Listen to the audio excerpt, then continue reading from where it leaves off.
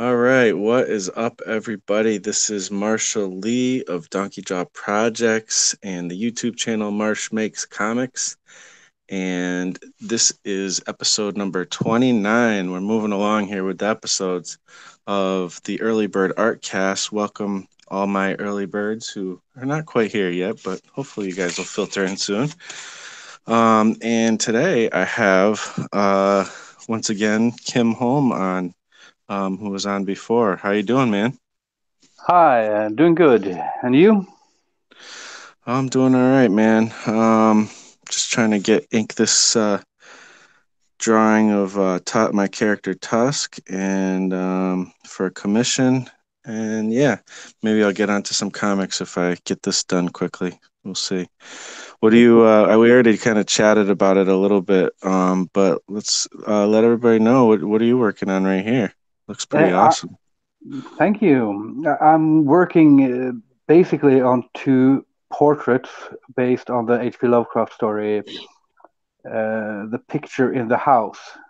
So this Hmm. is an old cannibal with his favorite book.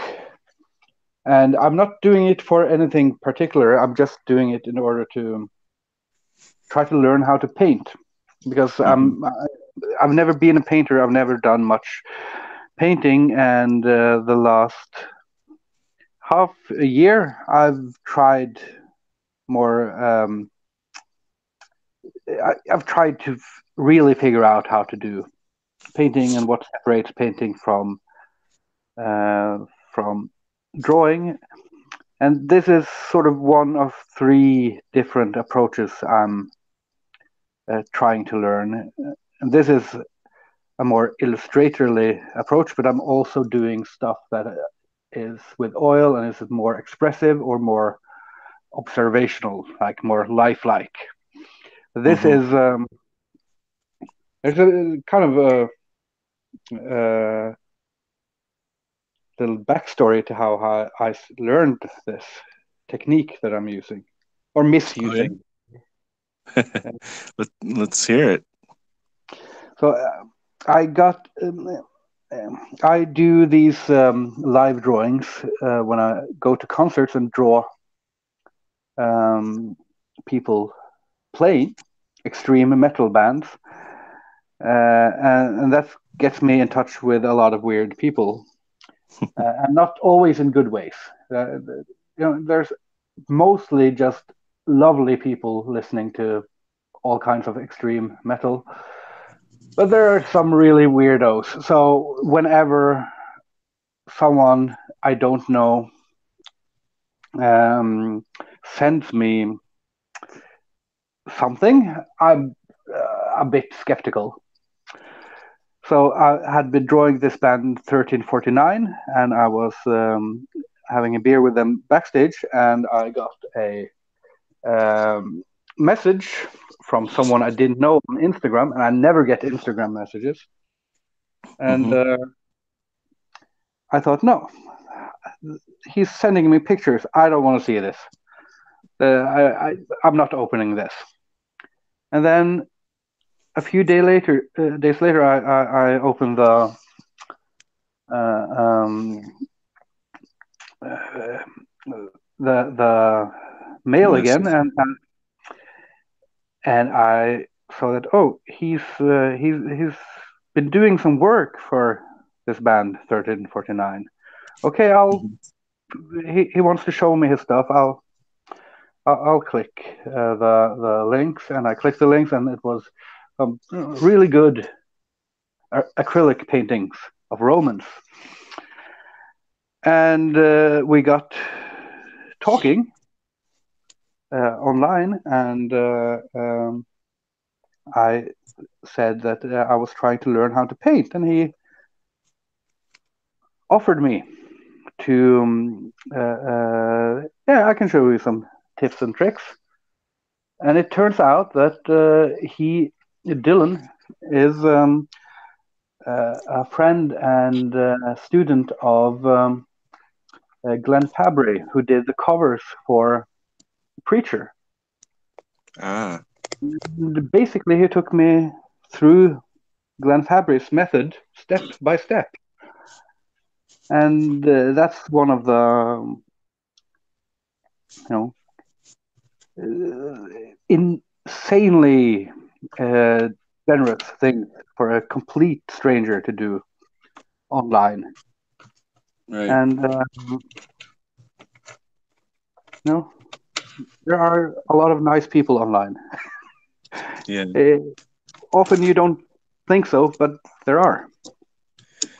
Yeah, yeah, it's a wild place. Sometimes you find some good characters and bad characters. It's Oh yeah. you never know. um, what's the secret to his technique? Is that what mediums or media are you using? This Or is medium? acrylic, so I'm using a whole bunch of acrylics. I'm using some high-end acrylics from Golden Hmm. and liquid acrylics, which I love, and I'm also using some cheap Liquitex basics and some even cheaper bought from the local, cheap store. And basically, the technique is to have a really good black and white drawing to start with, and Hmm. then um, doing ink washes to tone it all down, and then lifting things up again, and toning it down and lifting it up, and using some spatters and stuff that I like as well.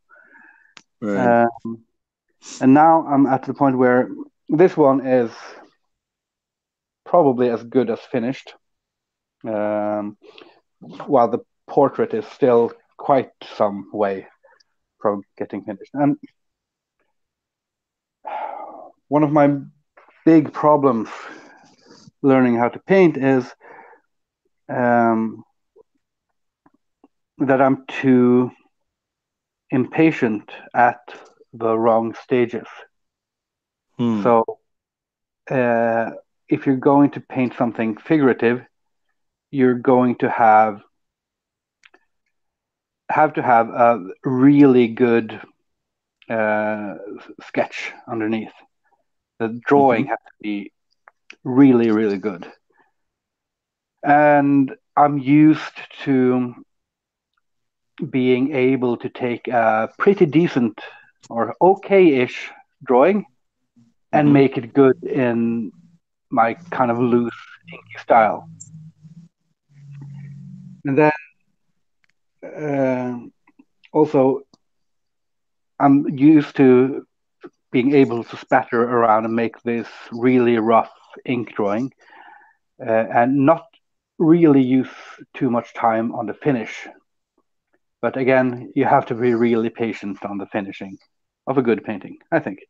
So it's uh, everything I get away with while drawing, I can't get away with when inking.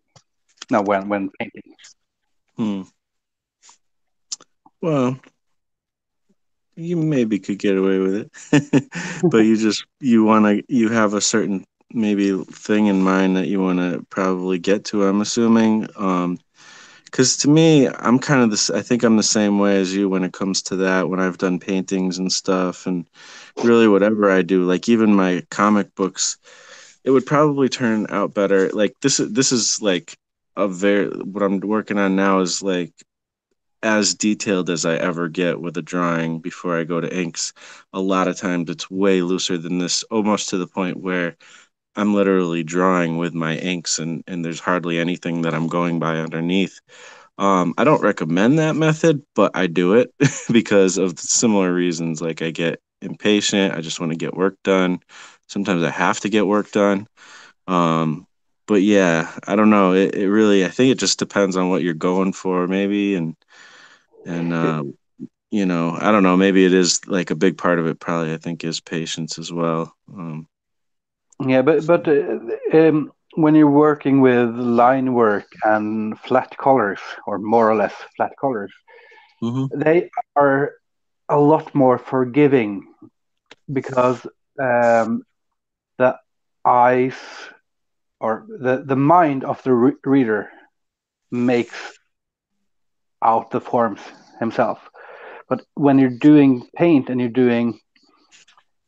you're modeling with paint, then the mind is of the viewer is doing a very small job in interpreting it. Mm, Uh, so you can't hide your mistakes in your viewers' imaginations, and also some stuff that we looked at the Jack Kirby page that you're wiping for your elephant for hmm Tusk, and it's wrong in so many ways.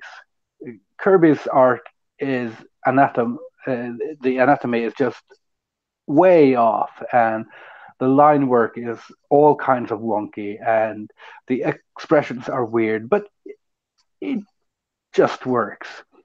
hmm Uh, and I think that if you're going to do something similar with the paint, you can do it, but it's more difficult, and it very easily becomes just macabre. mm. I think. Yeah, yeah. I've always kind of struggled with kind of paint when it comes to that because I it's hard for me to justify to my own mind, and it doesn't. I think it probably is not very smart, but um making this beautiful drawing that you're going to cover up, that it's like hard for me to like work that much and then just cover it up.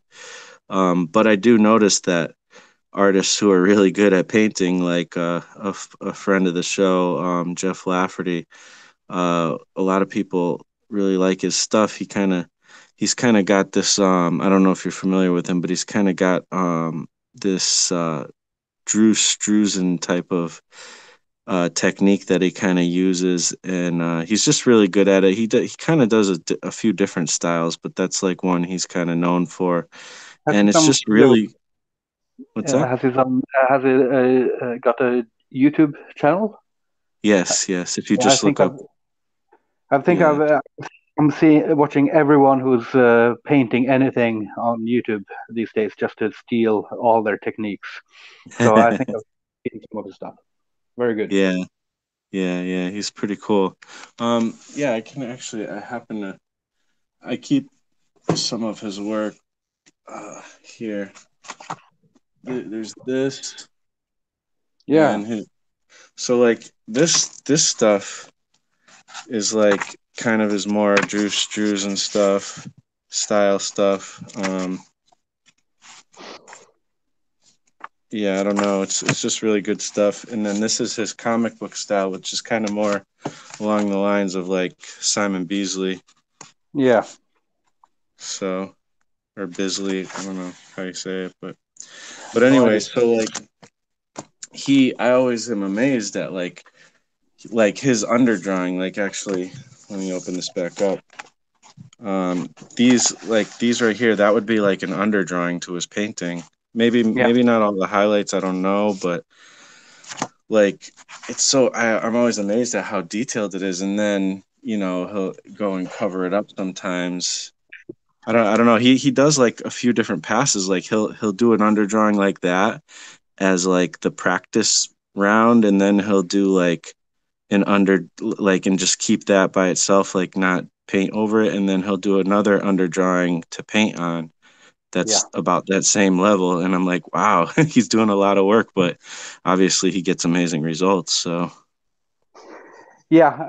I was just about to say that the ones who get really good results, at least if you're talking more illustratorly or figurative, they mhm, all do like these insane sketches and color studies and stuff that just looks perfect, but it's just a study.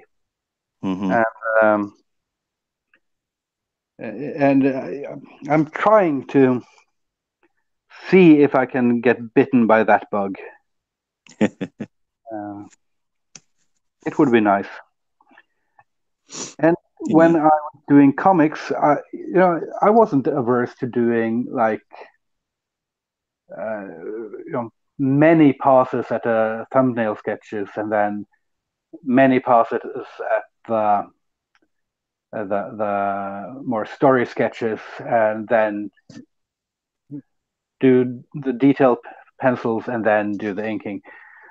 So I'm not actually averse to doing all that sketching. I'm just averse to doing it for a single image. That's the part that seems weird to me.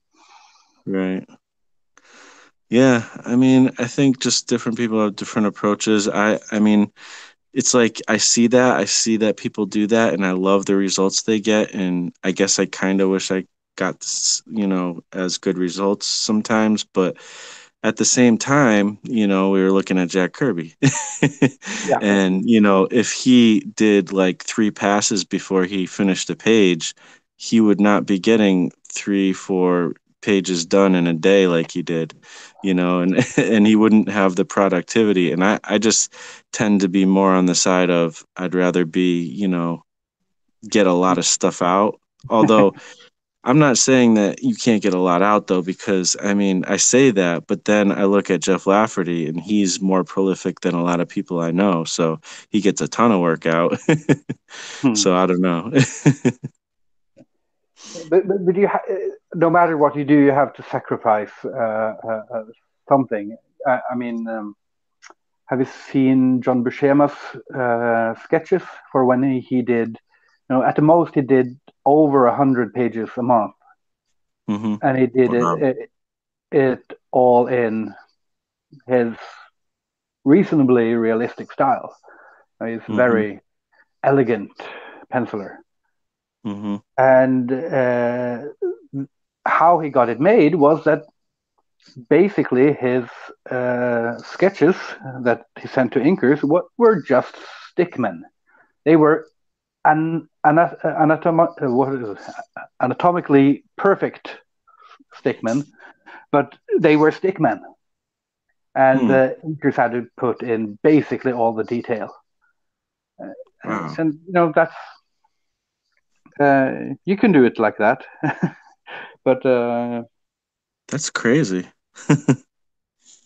It's weird because his style, I think, comes through though. Like if he's just doing that, yeah, his but style still when comes through. you see what I describe as stickman, you instantly recognize it as Buscema, and you instantly see that it's the anatomy is just spot on, perfect. But Wow. you also see that the arm is just a single line, but it's a line that defines all the things it needs to define, and it's Wow. quite insane. Yeah, that's the mark of a very mature cartoonist for sure. And I was also when you talked about that you don't want that sort of uh, that perfection you can get when you do sketch after sketch, and just Hmm. I'm very much of the same mind, and it reminds me of a jazz pianist. I don't remember his name, but um, he knew how to play the accordion, and in an interview once he said, "A true gentleman is someone who knows how to play the accordion and chooses not to." And basically, that's how I feel about great figurative art. Mm, I want to know how to do it and then choose not to. That's right. yeah, that's what I'm after. That's definitely an interesting way to look at it. And it reminds me of, the whole thing is you got to, know the rules before you can break them type of thing that you hear a lot of people say. And, it is true. And, But it also reminds me of like, what's his name? Picasso, because he could do amazing, detailed realism type of artwork. but he obviously chose not to for the stuff that got him famous. Yeah, So yeah, and I mean I'm the same way too to a certain extent. I mean I don't have the mastery in either one of those two realms that a lot of you know well-known artists do yet, but if you were to look you know dig deep into my Instagram or go to my Zillustrations Instagram, you'd see some of my more detailed work and that I am capable of doing, realism and things like that. But again, what I tend to show is more cartoony, more rough, because that's kind of I'm going for that comic book kind of style and stuff. So I think every artist is kind of like that to a certain degree. Or indeed. I don't know if every artist, but a lot of artists are, especially comic book artists. Yeah, but there are some dangers. Uh, One danger is that, and I'm just speaking from my own experience. So I'm just saying, when I say it's a danger, I'm saying this is something I do regularly. And Hmm. one thing is to say, to make excuses for why you're not drawing as good as you want to draw. Mm, Saying, yeah, I could learn how to paint this realistic portrait, but I'm not going to because I want my style. And I'm doing that constantly. And the other thing is, when I finally sit down and do it, I try to say to myself, I'm going to learn the rules in order to break the rules. And then I end up falling in love with the rules. mm, And that also kills the art for me. And some of the things that are helping my art the most, that I have to keep reminding myself of all the time, is that I actually don't want uh, a very academic look. I don't want a polished look. And whenever I put my pencil or my brush to the paper, I think I want it.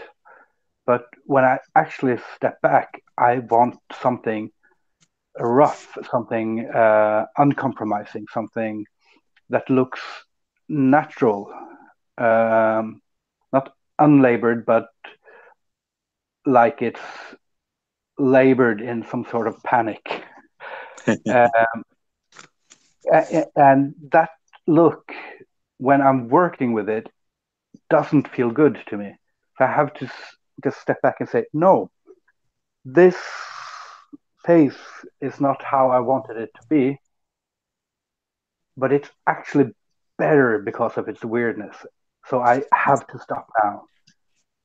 yeah, And hard thing to remind yourself. yeah, yeah. It absolutely is. Yeah.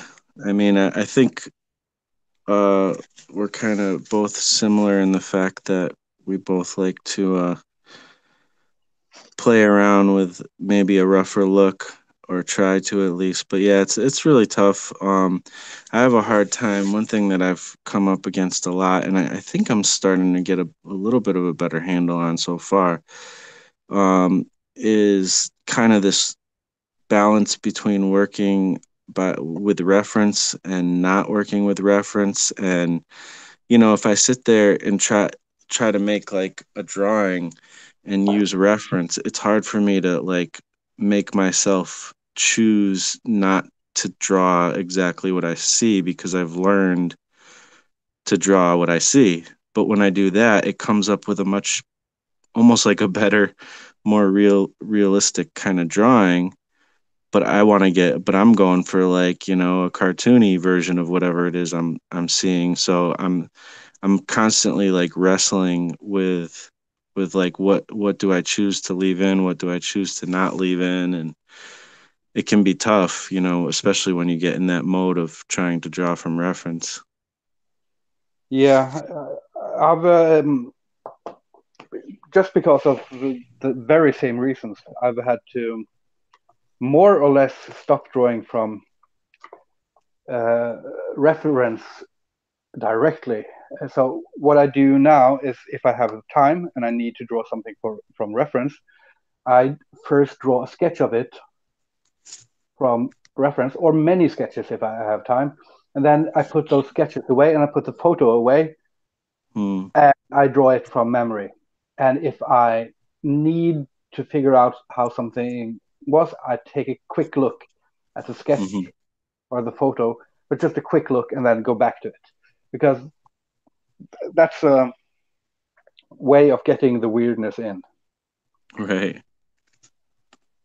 Yeah, and I've been doing kind of a similar thing. I think I struggled with it a lot more before, and I'm starting to get a better handle of it. But you know, I actually did a drawing of Harry Potter the other day, just in my nephew's sketchbook, because he was over and we were hanging out, and it's fun, and he likes to draw and show me his drawings and stuff. So he always brings his sketchbook.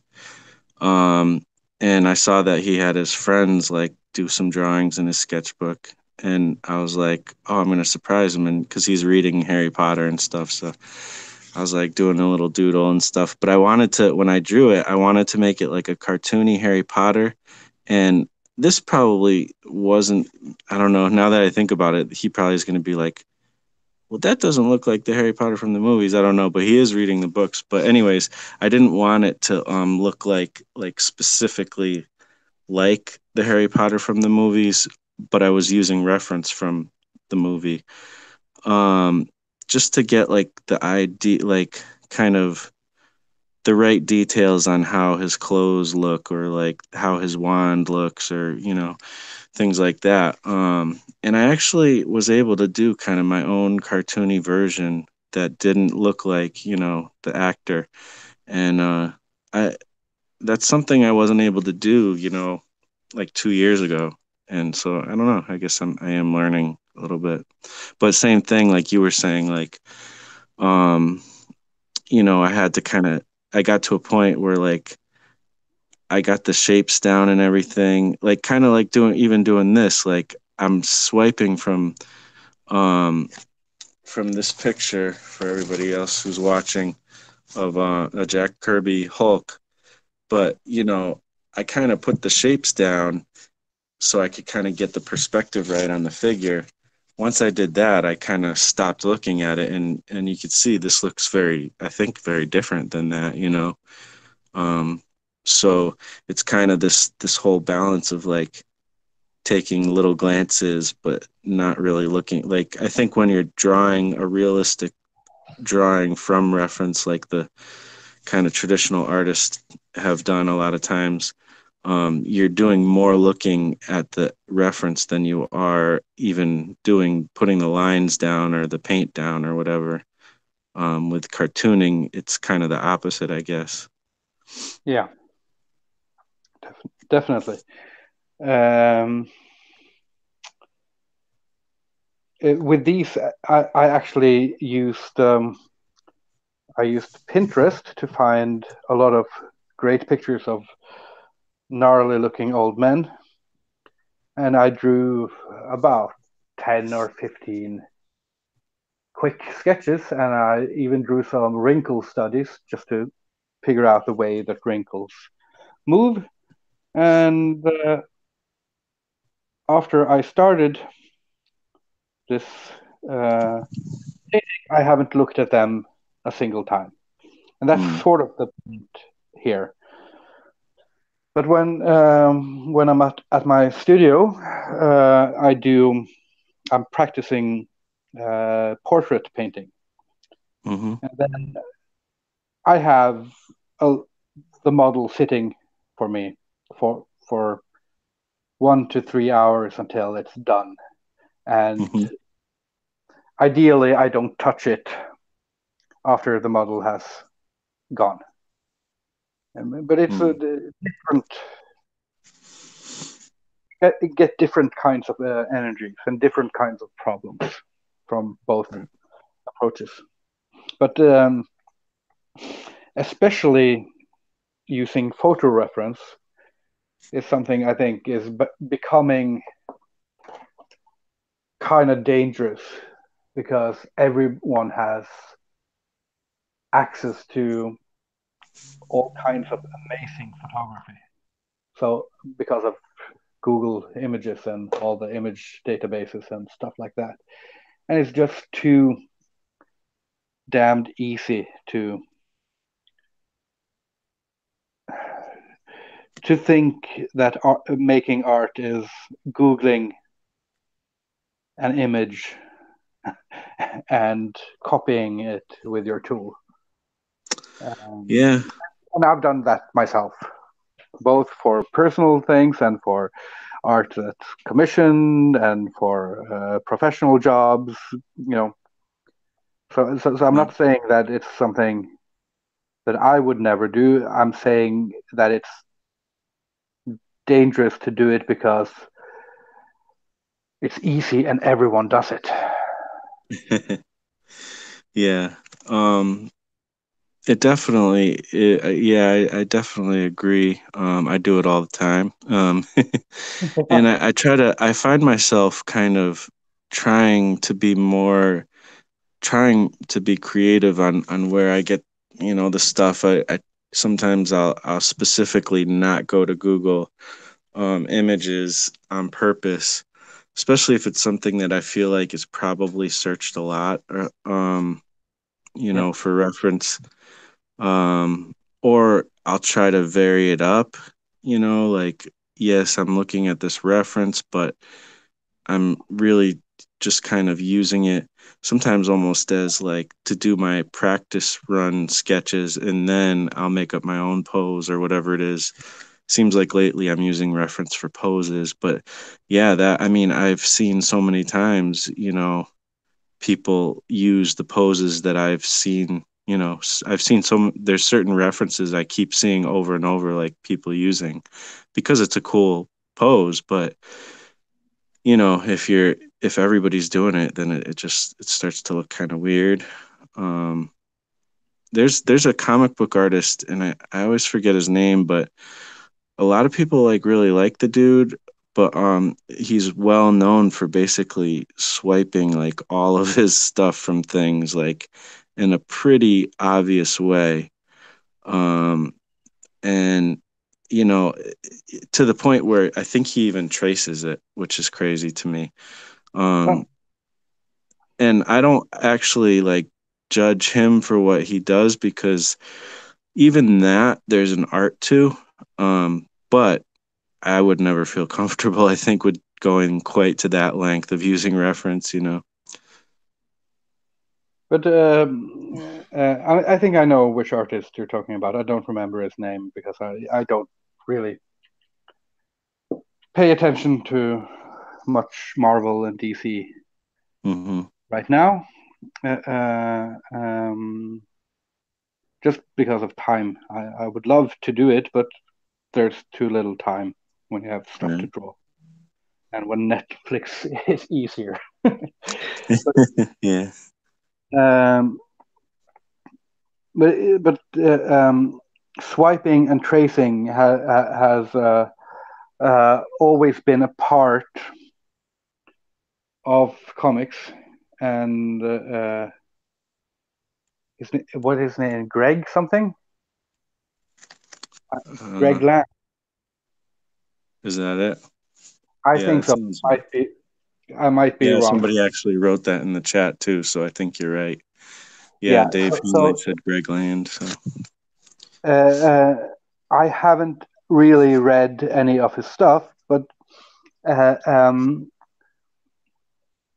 I've seen some of the example pages, and Mhm. when he's swiping directly from porn, that's not that doesn't look good.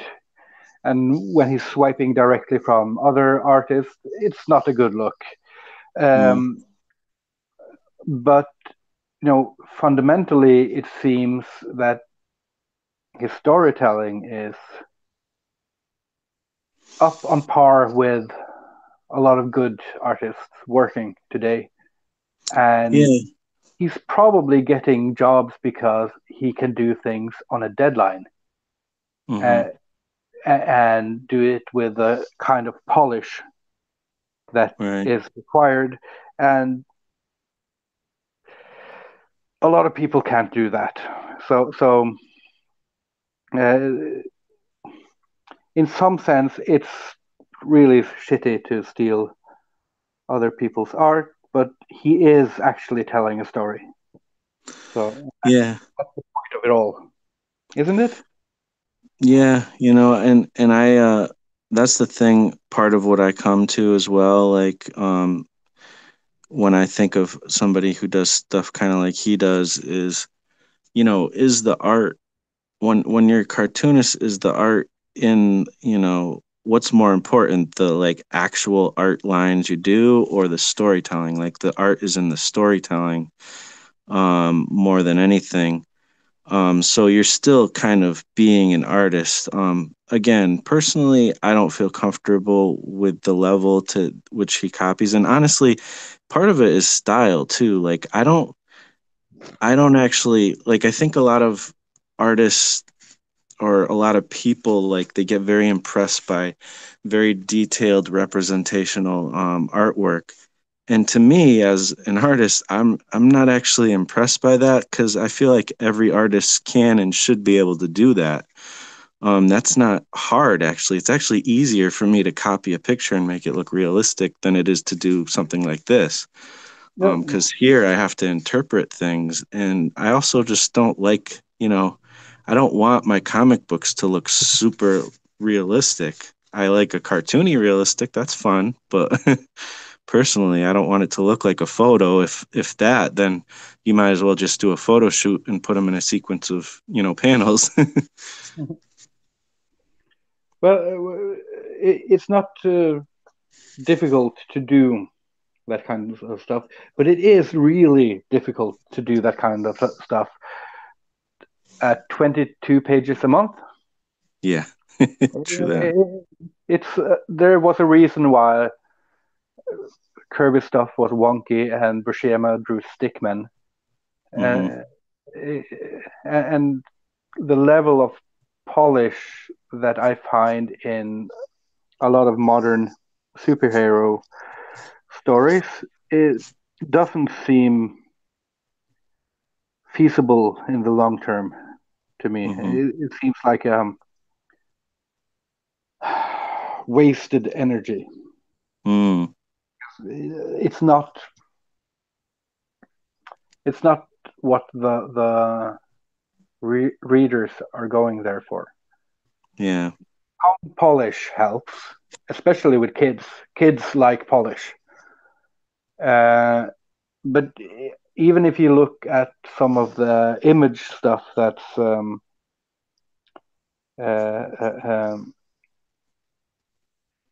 being not, it's not really celebrated too much now. But all the image artists had this amazing energy, and their energy was always better than their technique. I mean, in Mm-hmm. some instances, like Jim Lee has great technique, and Mm-hmm. but like uh, McFarlane was 70% energy and 30% technique, and then Rob Liefeld was all energy. And Mm-hmm. it's easy to make fun of Liefeld now, but his stuff was awesome because it just uh, it went straight in your face, and Right. you can't do that now in the same way. But you could do something similar in feeling, and that will never come from having a polished look. it will come from having an energetic look. Yep. I think.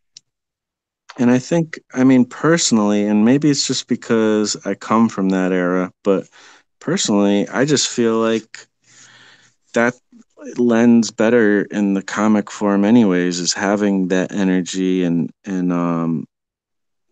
you know, even if it's a little bit wonky, like to me, imagination, things like imagination, energy, design, power, like just kind of powerful, like look that lends itself to comics a lot more. I mean, it of course it depends on what kind of comic you're going for, but I don't know, even with stuff that maybe is more serious, like I feel like a more expressive line is something I would much rather choose over a correct line, you know. Um, so Absolutely. I don't know, but that maybe just is me. But to me, it gets kind of boring when because I do see some styles out there that are very realistic and people are very impressed by that and you know it is impressive. I mean they can do that better than I can, even though I can do that um because they focus on it, but I don't know, to me it's just not as exciting and interesting personally. Yeah. There are. Um, I'm an artist who's unfortunately driven a lot by anger and envy. So when Mm. I see something draw something better than me, I get angry and envious, and I want to do it better than them. And I go home and do my damnedest to do it better. And usually, better turns out to be more like me and less like them. So Yeah, not actually better, but just more me. But there's a lot of different types of art where I can just say it's extremely impressive, but it doesn't fill me with anger and envy. So it's something I don't want to do. So when I look like if I look at like Tintin Tantan by Harja, you know hmm, the yeah. yeah, extremely impressive, extremely influential on me. I can never draw like that because Hmm. I would never get the willpower to do that. It's not for me. And the same with Greg Lan is whatever he's doing, I could never do it because it's not for me. Right. And a lot of the art in both underground and mainstream comics uh, just um, doesn't uh, it doesn't make my blood boil. So it's probably not for me. Right. Um,